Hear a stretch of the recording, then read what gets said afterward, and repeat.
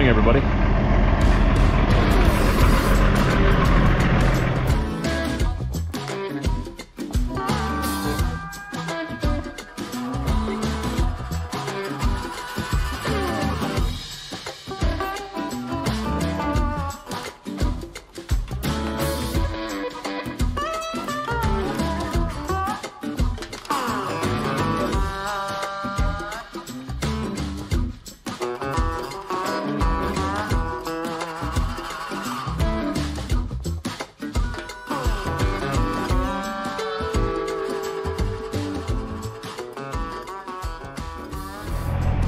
Well, I'm in Hearst already. I just stopped here to grab my coffee. You guessed it, we're in a rush. So we started this trip in Valcourt, Quebec. Actually, since I left home from Winnipeg, drove to Laval, Quebec, which is right beside Montreal. From there, we made the mistake of driving through Montreal to get to Valcourt, Quebec. Don't go through Montreal. Through the tunnel, under the river, don't do it. It took 2 hours to move 1 mile. That traffic was insane. They got construction going on there. The locals know to avoid it already. I've been told, I have a good friend, Peter, who lives in Montreal, and he's gonna laugh and laugh and laugh once he finds out that I dared go through the tunnel. Because we always talk about it, avoid the tunnel, avoid the tunnel. I figured today will be different. Today will be different. Today it'll be okay. It'll be okay. Because it was so much shorter distance-wise for me to go through than to go all the way around the city. Because I was already in Laval, I had to go through the city. It would have been way faster for me to go all the way around and pay the toll from where I was in Laval, but whatever, lesson learned, and I'm teaching you my lessons that I've learned. Stay out of Montreal. The traffic is insane. Not just at the tunnel, everywhere. The traffic is just really bad in Montreal, like exceptionally bad. But anyways, went through Montreal, went to Valcourt, Quebec. We picked up this load. This load's going to northwestern Alberta, well, central western Alberta, northwest of Edmonton. I'm stopping at home for a reset. Hoping to get there tomorrow morning. We'll see. Hopefully the traffic will be good and there won't be any accidents or anything blocking the highway. It's getting very close to the time of year when it's going to be snowing, so let's hope we don't run into any snow. But if everything goes good, we should be able to get home. So then we're going to have a reset at home, which means I got to stop for at least 36 hours. In the US, you only need to stop for 34 hours for a reset. Canada, it's 36. I don't know why. That's the rules. I don't make them. I just follow them. Get that reset. That resets my week and my logs, so I can drive another 70 hours in the next 7 days. Or, yeah, 7 days. In the US, again, I know it's different. 70 hours and 8 days. In Canada, it's 70 hours and 7 days. Anyways. And then we'll go deliver it in Alberta next week. But let's get going. I've been yapping enough. I need to get some miles behind me. All right, every minute I waste not moving, one less minute I get at home. You know me, when home is at the end of the tunnel, very few things that will make me stop.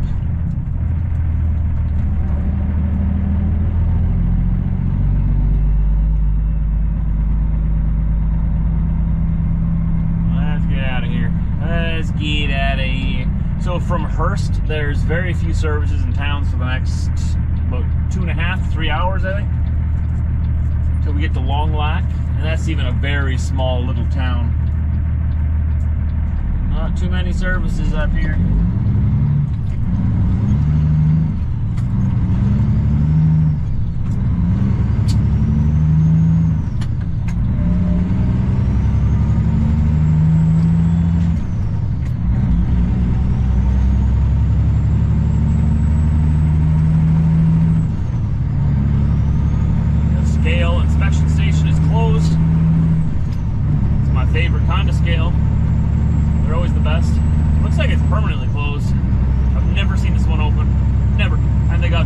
Cement barricades around the actual scale itself, so yeah, I guess it's permanently closed.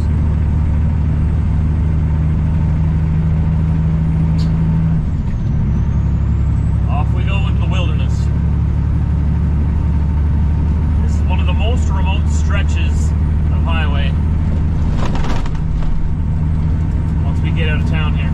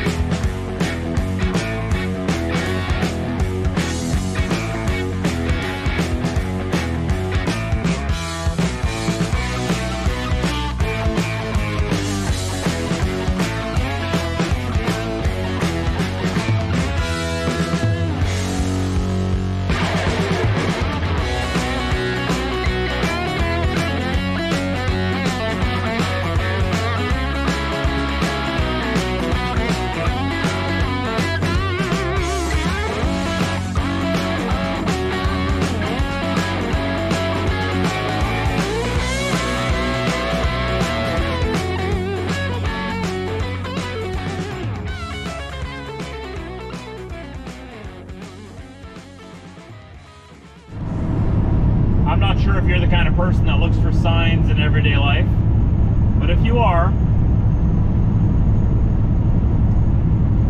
right there's the water. There's the water. That's your sign. It's not time to put the boat away yet. Get out on the water. Take it out one more time before winter. Look at that. It's waiting for you. There's nobody on the water. This is Lake Nipigon. Or is it the Nipigon River? Going into Lake Nipigon. Look at that. The whole place is yours. Don't put the boat away yet.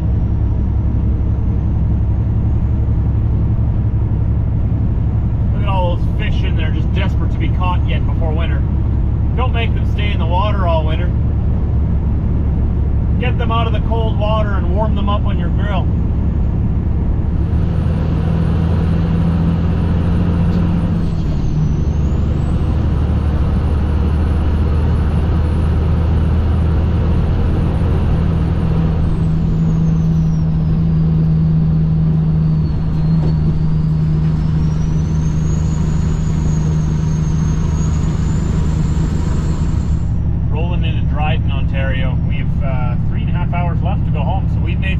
Progress today.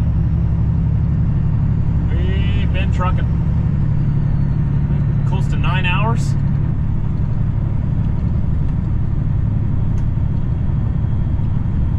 I wish there was some parking over here near this Tim Hortons. Never any truck parking near the Tims.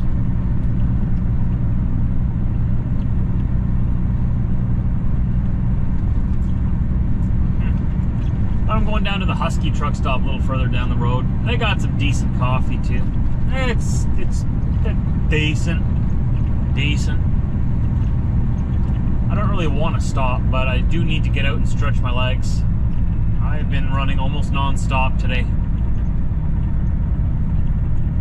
It looks like I'm actually going to get home to the house tonight yet.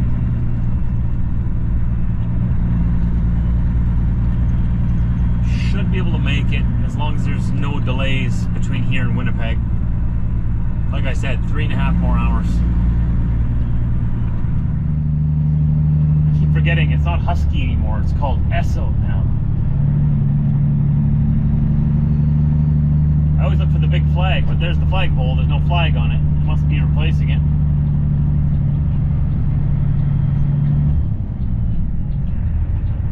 Okay, quick stop. Just a quick one.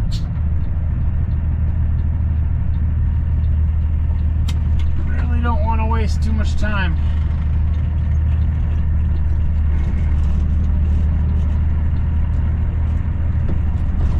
Oh, I don't need fuel. I'm gonna fuel up in Manitoba where it's cheaper.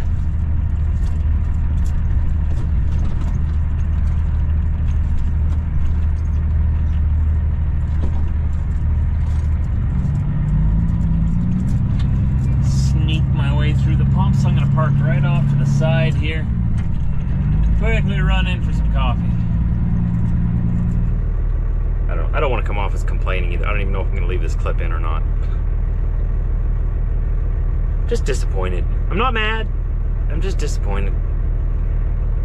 There's so few places, good places for us to stop already, and the few places we do have to stop just keep going downhill across Canada. We need Irving out here. Irving is nice. Or Flying J. With good management. It's too bad. You know, but if we talk about it, maybe next time we come here, maybe it'll be better. We'll see. We'll give them a chance to be better. For now, this place ain't for me.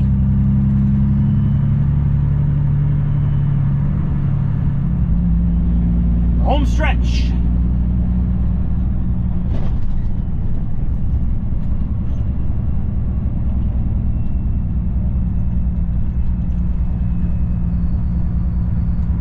Almost see home already. Oh, not quite, but almost.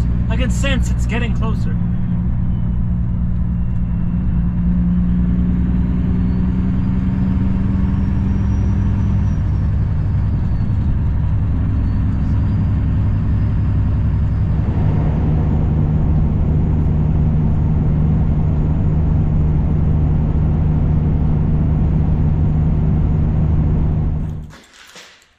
right, so we've made it back. It was a long day. I'm just wrapping this vlog up now so we can put this together and get it out there for you guys. Don't mind the mess behind me. I'll get to it. I got a lot to do at home this weekend. There might not be a video until Sunday. I'm thinking. I gotta build a ramp for Diesel. So he's having trouble getting out of the house. There's 2 steps to go down out of our house into our breezeway and then out into the backyard. And he's having a lot of trouble getting down those 2 steps. His back hips, he's not getting any better. So we're trying to make it easier and more comfortable for him to at least go outside and go to the bathroom. I'm slowly, I'm just getting to the point where, you know, I realize that he's an old guy now. He's a 13-year-old large dog breed, or medium large, I guess. And this is usually their life expectancy, you know, between 13 and 15 years. He's had a good life. He's traveled all over the place with me. He's been everywhere in the continental US, every state. He's been to every province and territory of Canada except for Nunavut. He hasn't been to Alaska. We never got to go up there together, but we were very close. We were in the Yukon Territory in Canada a couple of years ago for New Year's. Britt was with us for that trip. So we got to see that and all the bison on the road there. He went to Newfoundland many times over on the ferry. And for the last few years, he's been at home enjoying his retirement, basking in the sunlight in the backyard, getting pampered and spoiled by my wife. And I'm not exaggerating. He's getting spoiled, and he deserves it. She treats our dogs and takes care of our dogs so well. So yeah, he sleeps most of the time now, and I'll make some videos of him at home yet. I won't be able to film anything this time I'm at home because, like I said, I'm gonna have to spend all my time making that ramp, and we have a couple of guests coming over and some visiting to do. So my time will be pretty strapped. We'll see what happens, but. Thanks for hanging out with me anyways on this trip. We're not done yet though. Remember, we started from here, we went to Montreal, then we went to Valcourt, and we came back here and we're on our way to Alberta. So we're mid-trip right now. We got to deliver it on Monday, so I have time to stop at home. I rushed home so I can get a reset on my logs. That's what I'm doing now. And then we'll continue on to Drayton Valley, Alberta, and a little northwest of there yet. I forget what the town's called, Yellowhead. Yellowhead's the highway, but I think it's Yellowhead County. I don't think it's in a town. I think it's out in the countryside, but we gotta get that off the trailer. And I'll probably come back after that, and Old Blue needs to go in for some spa treatment, needs a good service after this. Probably a good bath too. It was dirty. It's that season though, right? Truck show season is over for us where we're at up here in Canada. So now it's time to work. Working season is here. Working season is 12 months a year, but now it's the real working season because you can't do anything else but work. It gets so cold.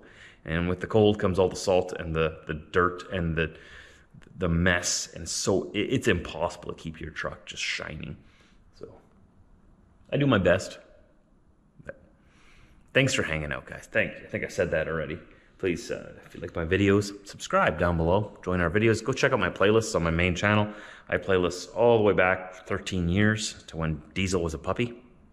Now he's an old man in his last year or two of life, probably. Hopefully he'll live longer. But you know, to be honest with you guys, I don't know if he's gonna make it through the winter.